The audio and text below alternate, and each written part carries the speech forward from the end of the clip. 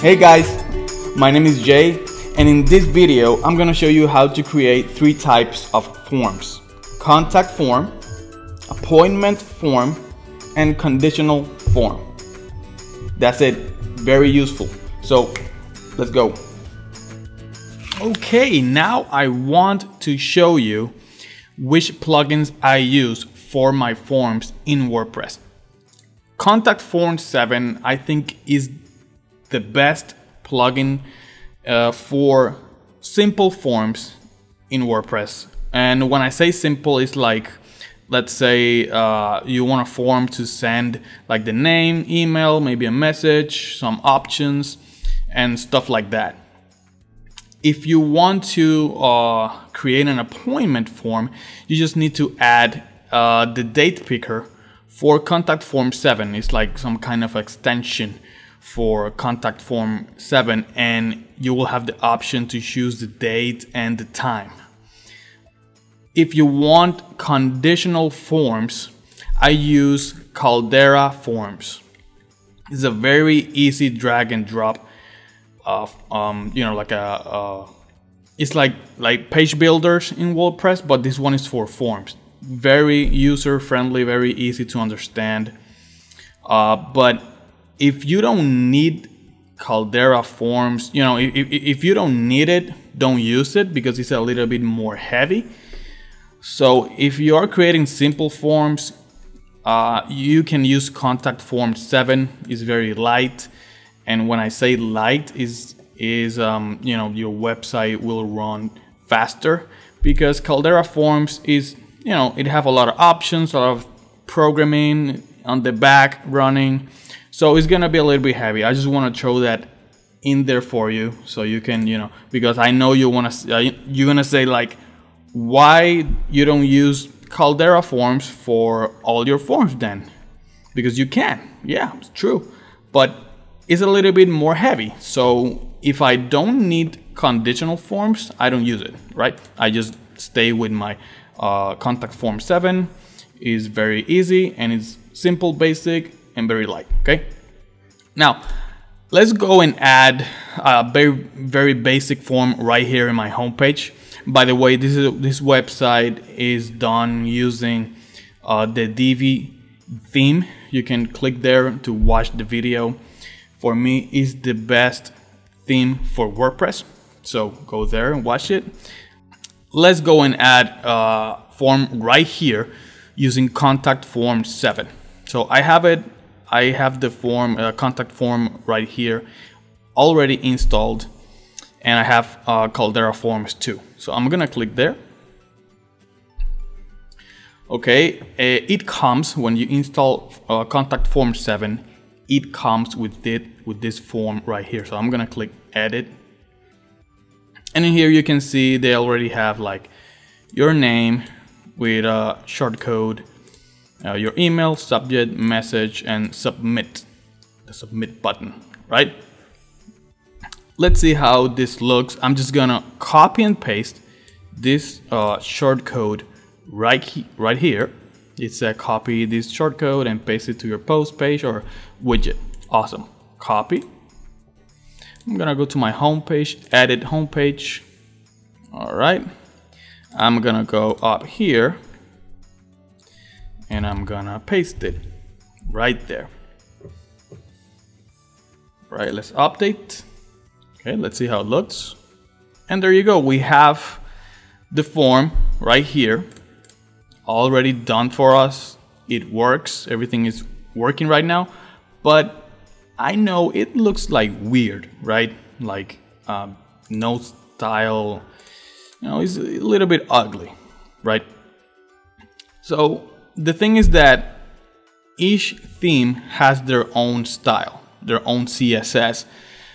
If you don't know about CSS, you can go and learn it, but there's a lot of themes that when you add forms, they already have the style. So this is not going to happen. But if this happens, you need to know a little bit, about CSS, so you can style this. But now this theme has some CSS, so I can go there, add some code, and it's gonna look a little bit, better. So I have the code right here in my notes.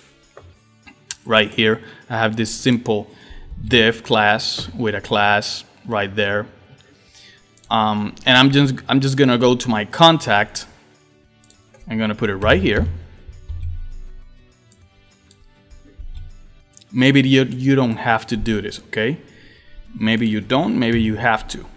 Of course, it's not gonna be this code, it's not gonna be this class, but it's gonna be something similar, right?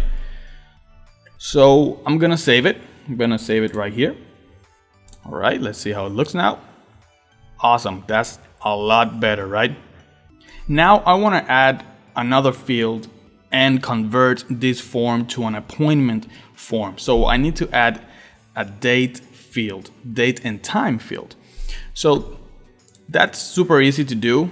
Remember, you have to install the Contact Form 7 date picker. So you will have this option right here that says daytime, date, or time. All right.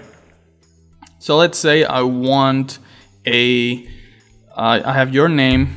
I want to add a field of your last name right here. So I'm gonna click on this button right here, text. All right, I'm just gonna change this name to last name. It's required. We can leave everything like that. Actually, you can use a placeholder. Let's use a placeholder so you can see how it works.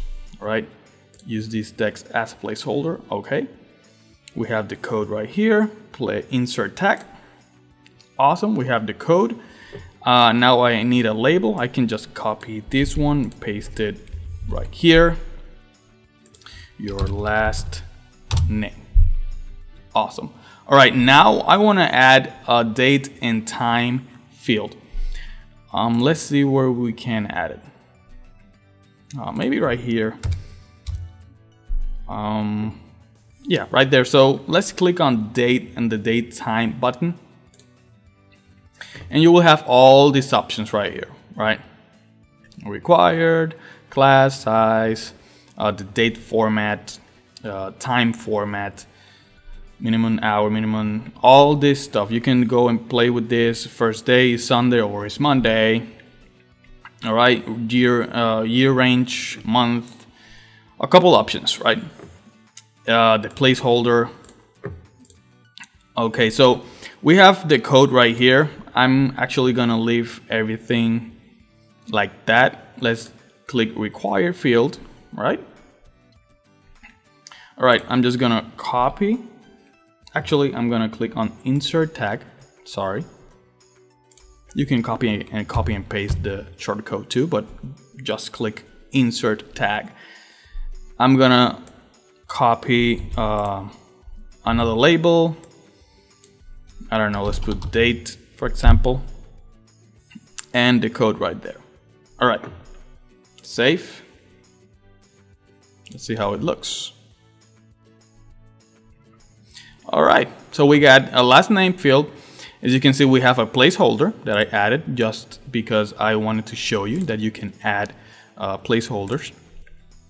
And we have here a new field of date. Let's click on it and look at this beauty. Look at this.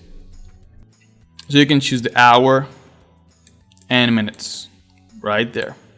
Let's choose the day, hours and minutes. But I want to change this time to like AM and PM, right? Because people is gonna get confused. Now to do that, I just found a code that we have to change. Actually, if you take a look at the shortcode, it says time format, hour, minute, right? So I just searched a little bit and I found this code. So it said time format, hour, minute, time. Right, let's copy. Don't worry, I'm gonna add that code into the comments below so you can copy and paste it. All right, let's go here and let's just replace it for this one.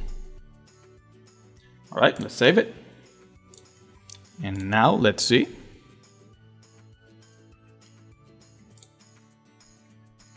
Awesome. Now we have the, you know, AM and PM. Perfect. Done. And everything is right there. Now I want to create a conditional form. Okay. So I'm gonna go to Caldera Forms right here.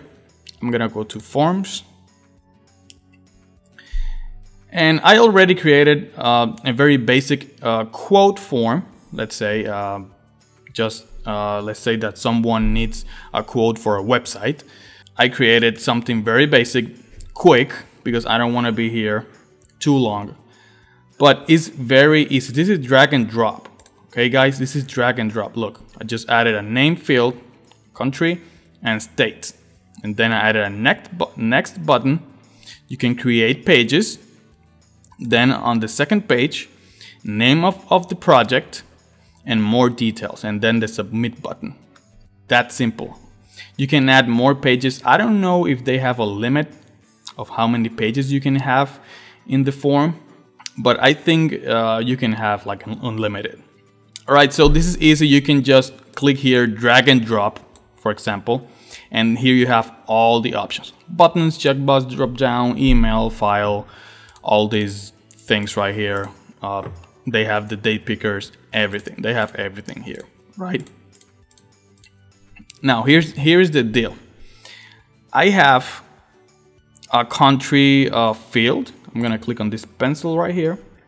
I'm gonna drop down here on these options, and here I have my options. I have United States and India. Why India? Because I have really good friends in India. So I just added India for this video. And here's the deal. If I click on India, I actually don't need state, because in this drop-down list, I have all the states of the United States. Right? It doesn't make sense if I choose India and I have to choose a state, right? So what I want is, if you click on India, if you choose India, this field needs to disappear. Okay, it needs to hide or whatever, or disable or something. Now, I will click on conditions right here, and I have already one condition. I'm gonna click on it. All right, so I just put a name. Now, what I want to do is hide. You have these options. You can show or you can disable, right? I want to hide the field. Which field I want to hide? State. So I check the state. That's what I want to hide. And now, this is the condition. If, and you can choose right here, if country is, you can choose right here, is not, greater than, less than, all these options, is India, this is going to happen. Okay, it's gonna hide the state. Perfect, that's what I want. All right, so as you can see, it's very easy. It have a lot of options. You can go there and play with them. I'm not gonna show you everything. I just wanted to show you the basics and how conditional forms works. They are very interesting and super useful. So what I want to do, I'm gonna go to my contact page. I want to add the form right here to see if it works. And it's super easy, right? They have the button right here. So you can just click there. You're gonna have right here the list of your forms. I have only one, and the name is quote. You can actually set as a modal. I don't want a modal. I want the form right there in the page. So I'm gonna click on it, insert form. All right, so the form is right there now. Let's see how it looks. Awesome, it looks beautiful. So let's say my name, I have United States, right? I can choose whatever, not whatever, I'm gonna choose Florida, because I am in Orlando, Florida. So, all right, and now I can click next, and look at this. This is the other page, the name of the project, right? My project, and I need a website with 1 million pages in 1 week. 1 week. All right, so let's say that's it. They click submit and you receive the email. That's it. Now, let's go back.